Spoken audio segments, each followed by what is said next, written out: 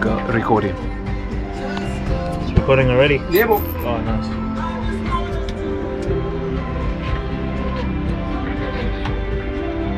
Some t-shirts, I can get some t-shirts to some of those kids. East Coast Radio Durban's number one live broadcast today from McCarthy Nissan Gateway.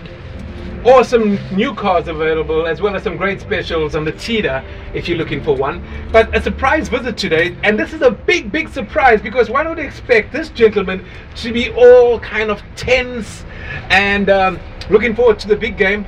Yet, Mr. Dick Muir, you're looking so relaxed. You got, I mean, you got one of the, I think this is probably the biggest game after the World Cup finals. Absolutely, it's a massive game today, and you know, our work as coaches unfortunately finishes on Thursday, so you've got to then just sit back and relax and look forward to what's going to unfold. You know, it's in the players' hands. We've got a lot of confidence in our players. We've got a good leadership group there, and they'll be going out and making the right decisions on the field today. Wow! So after Thursday, you can just go and relax, have dinner, and say, "Well, boy, it's all up to you right now," until we hit the field. And then I see coaches, you'll just go into a frenzy. I mean, when the guys are missing catches and dropping balls, you're like, yeah, you throw your hands up in the air. What goes on the sideline? There's nothing you can do to change the game, or is there stuff that you can do to change the game?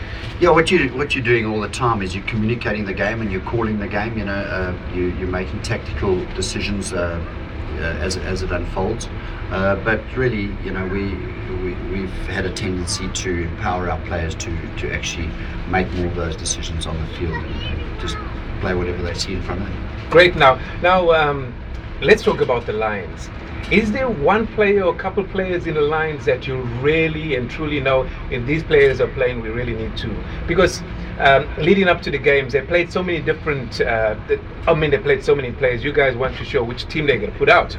And are there players that you said, if these players play, damn it, we got a tough game. And if they're not playing well, it's our game. Are there any players like that from the Lions squad? Well, you know, they've got a lot of good combinations. In fact, it's a really well-balanced side, so it's going to be a great test for everybody today. We've done a lot of homework on the players. You know, it started way back when the Super 14 was on. We were already having a look at them. In fact, at the end of last year's end of the year tour, we started analysing some of the players. So there's a lot of homework that's gone into it, and it's pretty much the side that we expected.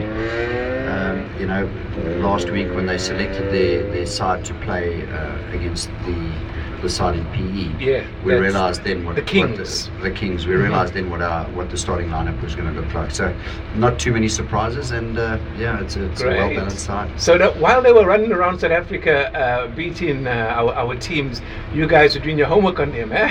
Absolutely, absolutely. And you know, when you're not involved in the Super 14 too much, you're watching your guys, and then you've also got time to be able to analyse our position. Dick Muir in the studio with us, ladies and gentlemen. And before you run off, the fans right now, everybody from all over the country is in Durban, and they're all tuning to Durban's number one East Coast Radio. A message to the fans out there. You know, I was in Cape Town. I flew down on Friday, and I was in a plane with lots of British people. I was like scared. I arrived and it was like red. I didn't expect so many British people. So there are lots of British guys that are coming to the game.